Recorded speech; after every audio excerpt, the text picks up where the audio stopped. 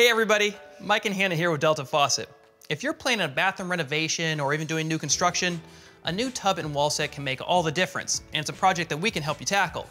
Now, keep in mind, building codes are different everywhere, so if there's a task that seems a little bit beyond your abilities, we definitely recommend contacting a professional for some additional help. You can also make sure you're totally comfortable with all of these steps by reviewing this video before fully diving in. It's good to know too that this is a two-person job. There are certainly steps along the way that require an extra set of hands. Before we get started, we want to make sure that you're watching the right video. So let's confirm a few things. First, take a look at your installation guide or packaging to confirm what series you've selected. This video will cover a bathtub in Delta's Classic 500 series. Today we're installing a 60 by 32 bathtub, but this video will also work for Delta's Classic 500 60 by 30 bathtubs with left and right drain options. The size will affect your installation, so double check your packaging or guide. Finally, if you are pairing a matching wall set with your tub, make sure those components are also part of the Classic 500 series. If all of those things check out, you're watching the right video. Now, before starting any plumbing related project, it's always a good idea to go ahead and shut off the water supply. So be sure to do that before starting the install. Next, let's collect the tools and supplies we may need to complete this installation.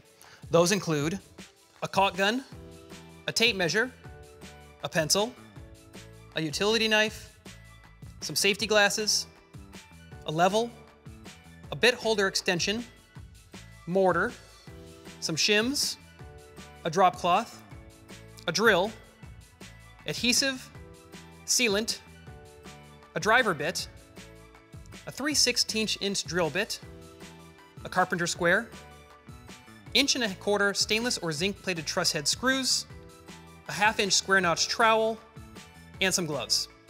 You're also going to need a tub drain assembly. It's not included with this model, so you'll need to get a standard bath drain with at least a 13¾ inch height.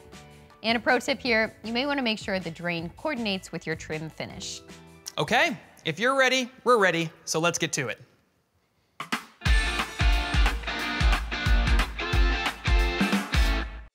The first step is to check that our walls are plumb and square and that our subfloor is level. Now is also the time to check any framing requirements for the wall set or surround that you're going to be installing. So grab your long level. We're going to place it against each of the studs in our opening to make sure that we're plumb. And you want to make sure that the bubble is in between the lines. So once you ensure that each one of your studs is plumb, we're going to come down to the subfloor and check that we're level. Place your level on the floor, at the back, the front, and both sides. We also ensure that the walls in our opening are square to one another. So to do this, I'm going to use my Carpenters Square. I'm going to start in one of my back corners here, holding the square tight along each bottom plate, checking to make sure I'm getting good, consistent contact along each edge of the square. I also think it's a good idea to go ahead and check a couple feet up as well.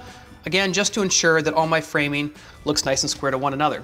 Now I'm going to check the other side as well, but I want to point out that if there's any last minute adjustments you need to make to your framing, now's going to be our last opportunity to do this, so be sure to get it done, because it'll help ensure that the installation runs smoothly from here on out. So once your opening's looking good, we can go ahead and move forward to the next step.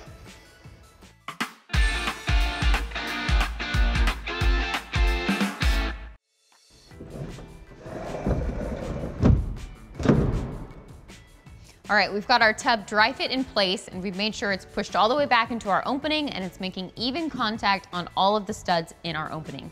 Now we also want to make sure that our tub is sitting level in our opening. So I'm going to take my level, placing it along the deck of the tub, on the back, both sides, to ensure that it's sitting nice and level.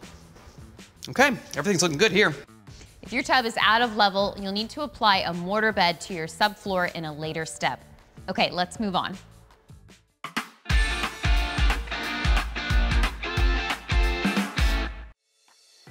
All right, so we pulled our tub out and flipped it upside down and have it resting on a blanket to protect the surface.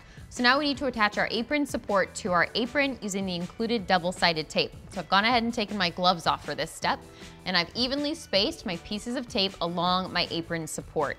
Now I'm gonna place my last piece of tape right on the edge of my support here. apply some pressure, and then I'm gonna peel the backing off. So I've already peeled the backing off of my other pieces of tape. And you want your apron support to sit about 1/4 of an inch below the edge of your apron. So I have Mike holding the apron back so that none of my tape sticks to my apron before I'm ready for it to.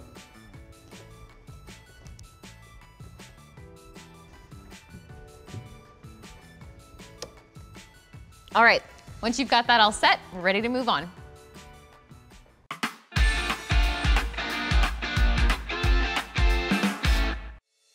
All right, we've got our tub dry fit back in place, and I've placed a piece of cardboard down to protect the surface of my tub.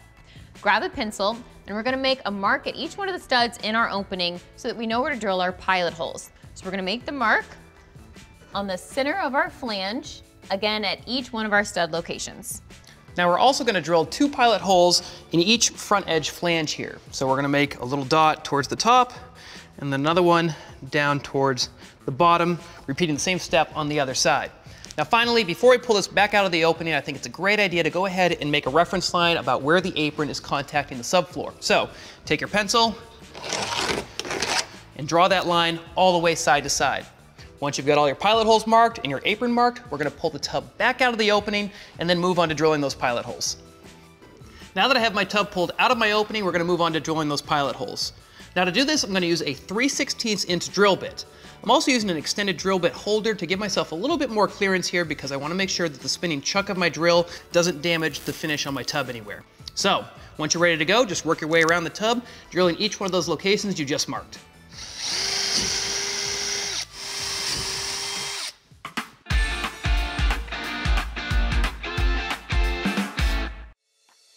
Now we can move on to cutting the hole in our subfloor to accommodate our tub drain. So the first step we need to do is determine the center line of where that drain needs to be located.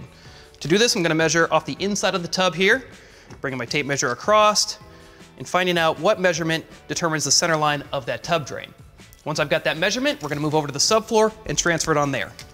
Moving down to our subfloor, I'm gonna transfer that center line mark, making sure I'm on the correct side that the drain's gonna be located. And coming off the inside wall, mark that dimension of that center line. Great, now that I have that marked, the hole we're gonna cut can be no wider than 6 inches and no more than 12 inches off of our bottom plate. So to mark those dimensions, I'm going to mark to 3 inches of each side. That center line I just marked, that'll give us a total of 6 inches. And then coming off of my bottom plate again, I'm gonna mark 12 inches out.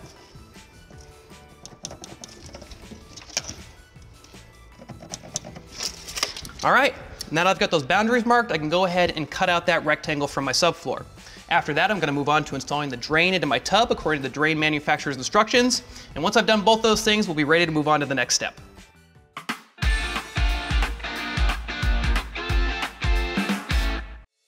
Okay, now it's time to apply our adhesive. Now, if your subfloor was out of level before, this is where you'll apply a mortar bed to make sure that your tub has a flat level surface. Ours is good, so I can go ahead and apply adhesive. You can use an adhesive, say, for plastics or an advanced polymer sealant. I have a 1/2 inch square notch trowel here, and I'm gonna apply my adhesive and then spread it out till it's about 6 inches away from our reference line that we made earlier and the other 3 sides of our opening. Okay, let's get started.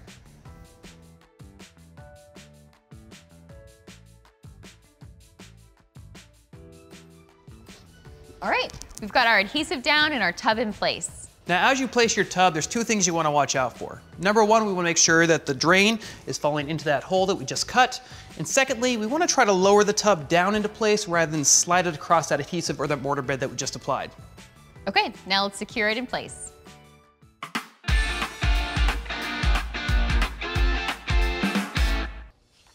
Now we're ready to secure our tub to our rough framing. Now the first thing I've done is to add a piece of cardboard to the bottom of my tub here to make sure that I'm protecting the finish, and also that if I drop any of these screws, they're not gonna fall down the drain. Now the screws I'm using are gonna be 1.25 inches long, and they're truss or pan head screws. Also, on my drill, you'll notice I'm using an extended drill bit holder here.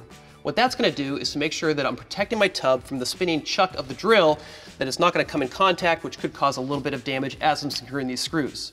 And as you tighten these screws up, we want to make sure that we're just tightening them enough to be sure that they're snug with the framing behind, that we're not over tightening them. Because if you over tighten the screw, it could cause a little bit of damage to the flange itself. And finally, take a look around your opening to make sure that the flange is contacting the rough framing behind evenly. If you have any spots that have a little bit of a gap of greater than, say, 1/8 of an inch, like I do here, I definitely recommend taking a shim, gently dropping it down between the flange and the rough framing to help close that gap before securing your screw. So, keeping all those things in mind, now let's move around our opening, securing our tub to our rough framing.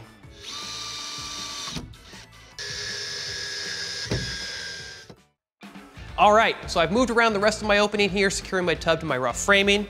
I scored and snapped off any shims I may have used, and I've also let the adhesive cure fully according to the manufacturer's instructions. Now, if you at home had to use a mortar bed because your floor was a little bit unlevel, we also want to make sure that we've left ample time for that to cure fully as well. At this point, that about wraps up the installation. However, there is one final step that I want to make sure I point out. Once your finished walls and your finished floor are in place, you want to make sure that you add a bead of sealant to the seam between your tub and your finished floor all the way side to side. After that, you'll be good to go. We hope this installation went well for you, and if you're moving on to installing the matching wall set for the system, you can go ahead and check out the video we have for that. As always, if you have any additional questions, you can reach out to the Delta Faucet customer service team. They're more than happy to help.